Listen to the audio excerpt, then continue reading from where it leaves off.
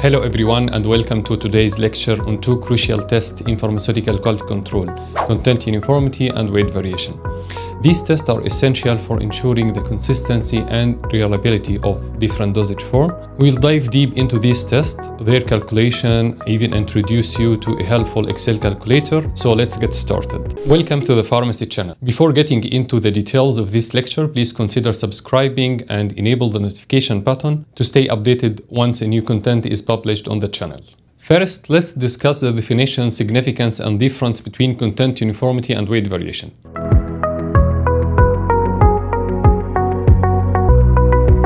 Basically, content uniformity is a test that determines the consistency of the active pharmaceutical ingredient, the API. It determines its distribution within a batch of a dosage unit. This test verifies that each unit contains the labeled amount of the drug within acceptable limits. Weight variation, on the other hand, measures the consistency of the individual dosage unit weight. It serves as an indirect measure of the content uniformity, assuming that the API is uniformly distributed throughout the formulation. These tests are vital for ensuring patient safety, maintaining product quality and efficacy, and complying as well with the regulatory requirements. Now, you may be wondering when to apply each test. Here is a simple guideline. Content uniformity test is applied to dosage form containing less than 25 mg of the API, or if the API represents less than 25% of the unit weight. However, the weight variation test is used for dosage form containing 25 mg or more of the API, or if the API represents 25% weight per weight or more of the unit weight.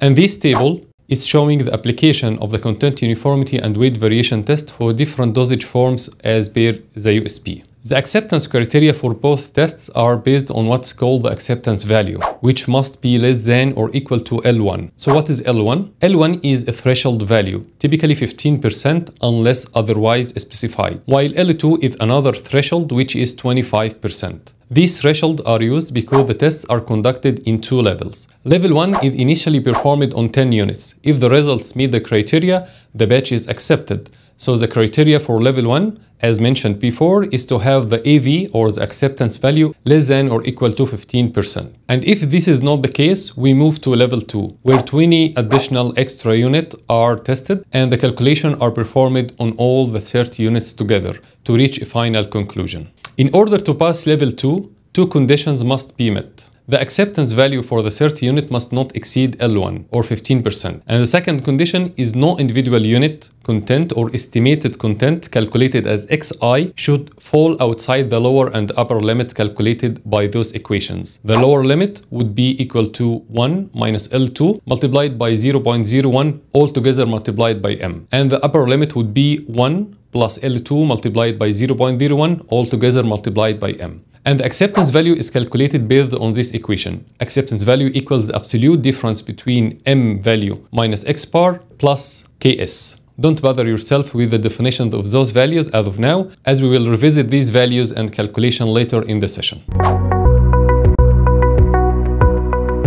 So both content uniformity and weight variation are almost similar to each other in the procedure of calculation, but the main difference between the two tests is how the individual drug content is determined. For content uniformity, the API content in each unit is chemically analyzed by extracting and quantifying it using a suitable analytical method. So simply by extracting the API from each unit using a suitable solvent and determining the amount of the API using your analytical method. In this way, you are gonna obtain the XI value or the actual drug content for each unit using the calibration curve after making the necessary calculation. However, for the weight variation test, we are only estimating the individual drug content in each unit based on its weight. Yes, we are performing a kind of chemical assay, but this analytical assay is not applied on each unit, but on a pooled sample of the units, so as to obtain the API content, and this is what's called the assay test. The aim of the assay test is getting what's called the assay value A. The assay value is then used to estimate the individual content XI using the following formula. XI equal WI over W bar multiplied by A. WI is the individual weight for each unit. W bar is the mean or average weight for all the units, and A is the assay value. So let's get into the calculation process step by step. Once we have the xi values determined, we will follow the same calculation steps for both content uniformity and weight variation. So step 1 is calculation of the x bar for the xi values of the 10 units. That's mean we are getting the average of the 10 units. Okay, that's cool. Now we have the x bar value is calculated. Step 2 is a little bit complicated or tricky. In this step, we want to calculate the m value. And the m value is a reference value, and its value depends on the value of t and then the value of x bar. So again, what is t value? T value is the target content of the drug substance at the time of manufacturing. It is expressed as a percentage of the label claim. You may say that the target should be 100% biologic, and you are correct. However, the t value in some cases can be different from 100% due to various factors like, for example, overage. In case of overage, manufacturers may intentionally add a small excess of the active ingredient to account for degradation during shelf life. Also, for a specific product requirement, some products may have a target slightly different from 100% due to formulation constraints or stability considerations. So how this can affect the calculation of the m value? Well, we have two cases here for t value, upon which the calculation of the m value will differ. We have case 1, if the t value is less than or equal to 101.5%, then we can calculate the m value based on the x bar value as per this table. So if x bar is more than or equal to 98.5% and less than or equal to 101.5%, then the m value will be equal to x bar, and then the equation will simplify into AV equal Ks. S is the standard deviation of the 10 units, and K is a constant value that equals to 2.4 in case you are testing on 10 units, or equals to 2 in case you are testing on 30 units. If x bar is less than 98.5%, then the m value is set to 98.5%, and then the equation will be acceptance value equal 98.5% minus x plus Ks. If x bar is more than 101.5%, then m value is capped to 101.5%,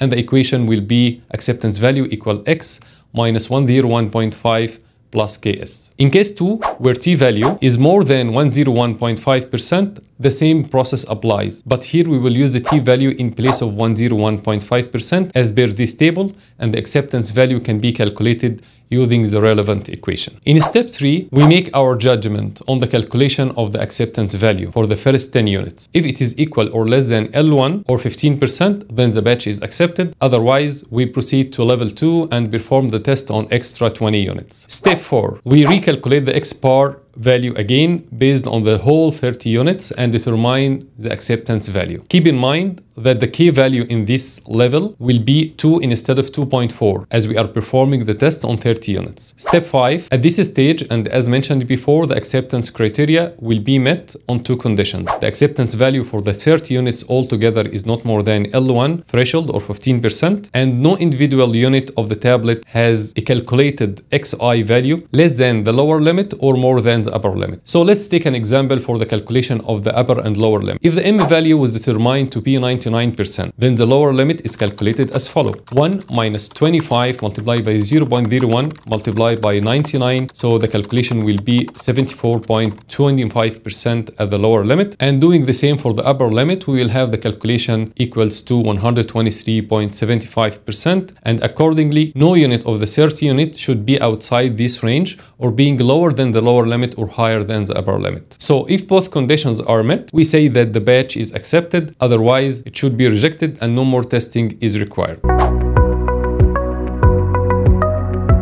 Now we are introducing you to the Excel calculator. To help you perform these calculations easily, we have created an Excel calculator that automates this process. You can simply download it from the link in the description below. The Excel calculator had an introductory sheet for instructions of how to use it. Additionally, multiple tabs have been added to cover all cases of t values, as well as the multiple pass and fail scenarios for both content uniformity or weight variation test. In the yellow shaded cells in the calculator, it allows you to input the labeled amount of the active pharmaceutical ingredient and the back calculated API amount for each unit in case you are working on the content uniformity. Alternatively, you can also input the unit's average weight and the assay value and the individual weight for each unit in case you are working on the weight variation test. In both cases, you will need as well to add the target content or the t value according to its case, either it is case 1 or case 2, but make sure to use the correct sheet that are relevant to your case because calculations differ according to the case. However, within the same case, say case 1 for example, example, you can use any of the sheets interchangeably. After adding the input value, the file will automatically compute the mean and the standard deviation, the M value, the acceptance value, the L2 range limits, number of units outside the L2 range, as well as the final pass-fail